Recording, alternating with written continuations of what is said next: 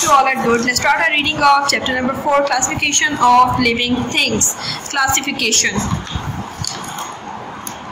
In the 18th century, scientists started putting living things into certain groups and giving them scientific names that could be used all over the world. This process is called classification. Scientist ने क्या किया कि तमाम जानदारों को एक group में शामिल करना शुरू कर दिया, जिस तरह के उनके स्पीशीज के मुताबिक उनको ग्रुपिंग में करना शुरू किया और फिर उनको साइंटिफिक नेम्स दिए। जब लिविंग थिंग्स को ग्रुपिंग में करना और फिर उनको नाम देना, तमाम फिर वो ये नाम पूरी दुनिया में बोले जाते हैं, तो इसको कहा जाता है क्लासिफिकेशन। सिंपल क्लासिफिकेशन का मतलब यही है, ग्रुपिंग और फिर उनको नाम देना उनकी स्पीशीज के मुताबिक। In science the first way in which living things are divided under the classification system is to place them into one of the 5 kingdoms. Living things: prototists, prokaryotes, fungi, plants and animals. इसके example में है amoeba, prokaryotes के example में है bacteria and some other types of algae, fungi में mushrooms, mold, yeast, all green plants, all multicellular animals. ये है जी उनकी ग्रुपिंग का कुछ मेथड। नेक्स्ट हम पढ़ेंगे ईच ऑफ द 5 किंगडम। ये है वो 5 किंगडम 1 2 3 4 5 जिसमें उन्होंने उनकी क्लासिफिकेशन की। नेक्स्ट है each of the 5 kingdoms is सब divided: animal, vertebrates and invertebrates. What is the difference between vertebrates and invertebrates? Animals can be classified according to whether they have a backbone vertebrates. अगर उनके अंदर backbone पाई जाती है तो वो हैं vertebrates, और do not have a backbone, अगर उनके अंदर बैकबोन नहीं पाई जाती तो वो हैं इनवर्टिब्रेट। हड्डियों वाले जानवरों को हम कहेंगे वर्टिब्रेट्स, जबकि जिनके अंदर हड्डियां नहीं पाई जाती, बैकबोन नहीं पाई जाती, उनको कहेंगे हम इनवर्टिब्रेट्स। तो ये हैं कुछ एग्जांपल्स आपके सामने, जिनमें मैमल्स दूध देने वाले जानवर, बर्ड्स, रेप्टाइल्स रेंगने वाले, एम्फीबियंस, फिश, और दूसरी साइड पे इंसेक्ट्स एंड वर्म्स का ग्रुप है इनवर्टिब्रेट्स का। सबसे पहले हम डिस्कस करेंगे वर्टिब्रेट्स को। Vertebrates are classified into 5 groups और classes: mammals, reptiles, fish, birds and amphibians. Vertebrates को 5 ग्रुप्स में यहाँ पर क्लासिफाइड ग्रुपिंग की गई है, ठीक है। पहला ग्रुप है मैमल्स का, then reptile, fish, birds and amphibians. Do you remember learning about this? The first group of vertebrates, सबसे पहला ग्रुप वर्टिब्रेट्स का क्या है? Fish, then amphibian, reptile, birds and mammals. अब इनकी कुछ एग्जाम्पल्स कि इनमें से कौन से? ट्राउट, ट्यूना, शार्क, ये फिश के नाम है। एम्फीबियंस में आते हैं frog, near, salamander, reptile, snake, crocodile, turtle, birds में पिजन, हैन, स्पैरो, आउल, सीगल, मैमल्स में dog, cat, camel, horse, cow, line.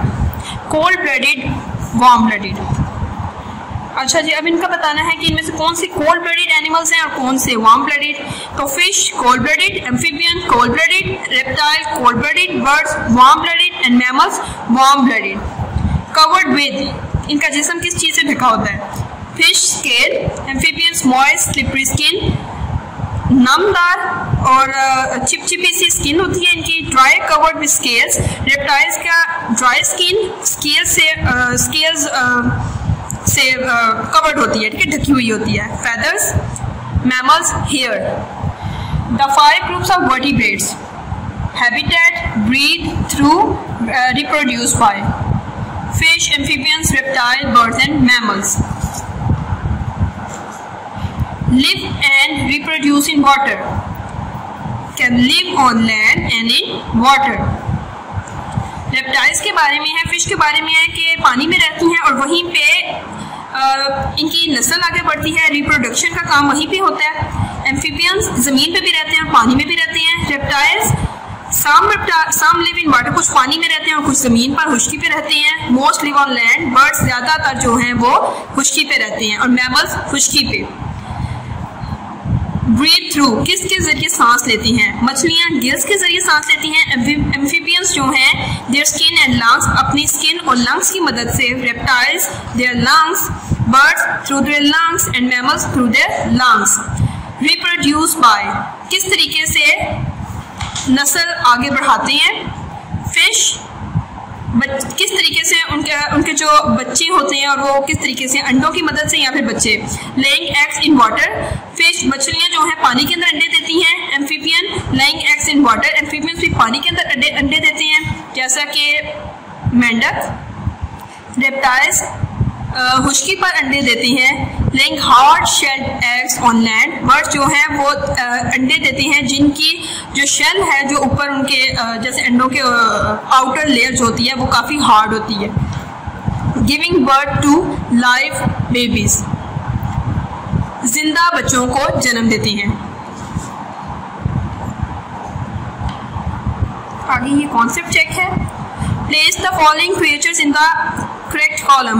Add at least 3 more examples of on to each column. आपके पास कुछ ये वर्ड बैंक में words दिए गए हैं, आपने इनको वर्टिब्रेट्स और इनवर्टिब्रेट्स में करना है। Lizard, frog, whale, parrot, cat, goldfish. Invertebrates में spider, worm, beetle, cockroach, snail, slug. Okay students, add at least 3 more examples of your on to each column, right? Invertebrates. Now topic invertebrates. There are more invertebrates than vertebrates on earth. ज़मीन पर invertebrates ज़्यादा पाए जाते हैं vertebrates की निस्बत। Invertebrates do not have a backbone. Invertebrates के अंदर backbone नहीं पाई जाती। Invertebrates are divided according to the structural features of their body. Some invertebrates have 3 or more pairs of legs, insects, spider, crabs, while others do not have any legs. Worms, molluscs, slug. अच्छा, कुछ में 2 या 3 से ज़्यादा टांगे पाई जाती हैं और कुछ की टांगे नहीं होती। ये इन्वर्टिब्रेट्स की कुछ टाइप्स हैं। Some invertebrates have antenna, insects are tentacle and anemone, ठीक है, while others do not. Starfish. Some invertebrates have soft bodies, jellyfish, while others have a hard shell. Snail or exoskeleton ladybird to protect their soft bodies. Next topic worms. There are many different worms. बहुत से मुख्तलिफ किस्म के worms पाए जाते हैं। Worms have a long tube-like body and no arm, no leg. कोई हाथ या पाँव नहीं पाया जाता। एक ट्यूब लाइक इनकी बॉडी होती है जो कि आपको साइड पे नजर भी आ रहा है worm. Some worms are microscopically small while others can grow much longer. कुछ को सिर्फ माइक्रोस्कोप नेकेड आई से आप नहीं देख सकते, सिर्फ ये माइक्रोस्कोपिकली सीन होते हैं, इनको बगैर माइक्रोस्कोप के नहीं देखा जाता। Some can cause infections. कुछ इन्फेक्शंस का बाइस बनती हैं। Some are parasites and live in the bodies of other animals. कुछ पैरासाइट्स होते हैं जो कि इंसान की बॉडी या फिर किसी भी होस्ट की बॉडी के अंदर रहते हैं। Worms like in various habitats. Worms live in various habitats. Worms different habitat. Habitat वो जगह, वो एड्रेस जहाँ पर वो रहते हैं और उधर से एडॉप्टेशंस अपनी हासिल करते हैं। Some live in water. कुछ पानी में रहते हैं, in the sea or in fresh water, while others live on land or burrow underground. कुछ ज़मीन पर रहते हैं ताज़े पानी में, खुश्की पर या फिर ज़मीन को खोद कर उसके अंदर। Some worms such as earthworms are useful. कुछ ये जो हैं worms ये फ़ायदेमंद होते हैं, मुफीद होते हैं। कैसे? They live in the soil and help to enrich it. ये ज़मीन के अंदर रहते हैं, मट्टी के अंदर रहते हैं और वहाँ से and help to enrich it. They also bring air into the soil. ये ज़मीन के अंदर हवा को पहुँचाने में भी मदद देते हैं। इंसेक्ट्स। नेक्स्ट हमारा जो ग्रुप है वो है इंसेक्ट्स का। Insects gate their names because their bodies are in sections. Insects को ये नाम इसलिए दिया गया है क्योंकि उनकी बॉडीज की सेक्शन की सूरत में है। And adult insect have 3 parts of their bodies. 3 हिस्से पाए जाते हैं इनके जिस्म के। These are a head, a thorax and an abdomen. अच्छा, ये एक एग्जांपल है जिसमें एक इंसेक्ट का दिखाया गया है। ये इसके आपको एंटीनास नजर आ रहे हैं। Antenna, head, thorax, abdomen, legs. Insects have 2 feelers और एंटीनास। इंसेक्ट्स के जैसे कि ये आपको एक आंख के ऊपर नजर आ रहे हैं, एंटीनास नजर आ रहे हैं, ठीक है। ये इसके फीलर्स होते हैं जिसके जरिए वो फील करते हैं, सेंसेस का इस्तेमाल करते हैं, ठीक है। These are used for smelling and feeling. इसे सूंघने और फील करने के लिए इस्तेमाल किए जाते हैं। डिफरेंट इंसेक्ट्स की कुछ आपको टाइप्स दिखाई गई हैं। Most insects have 2 large eyes. बहुत से इंसेक्ट्स कीड़ों की 2 बड़ी बड़ी आंखें होती हैं। All insects have 3 pairs of legs. 3 टांगें joined to their bees, flies and beetles are insects. They have wings attached to their thorax and can fly. Birds and bats fly too. But these are not insects. Insects do not have bones. ये चीज़ आपने याद रखनी है कि insects में bones नहीं होती. Instead, they are supported and protected by a hard covering called chitin. Ants are enemy. Some insects are considered to be pests. They destroy leaves, fruits and seeds. कुछ इंसेक्ट्स को हम paste consider करते हैं किस सूरत में कि ये पत्तों को, फलों को, बीजों को खराब कर देते हैं। Others like flies and mosquitoes cause disease. कुछ बीमारियां फैलाते हैं। Do you know of any other insects that are pests? आप बता सकते हैं किसी और पेस्ट के बारे में? Some insects like the honey bee and silkworm are useful to us. कुछ इंसेक्ट्स जैसा कि हनी बी और सिल्कवॉर्म हमारे लिए मुफीद होते हैं। हनी बी की मदद से हम शहद हासिल करते हैं, जबकि सिल्कवॉर्म की मदद से हमें सिल्क मिलती है। Some insects are called social insects. कुछ इंसेक्ट्स को social insects कहा जाता है। उन्हें ये नाम क्यों दिया जाता है? As they live together in groups, क्योंकि वो ग्रुप्स की सूरत में रहते हैं।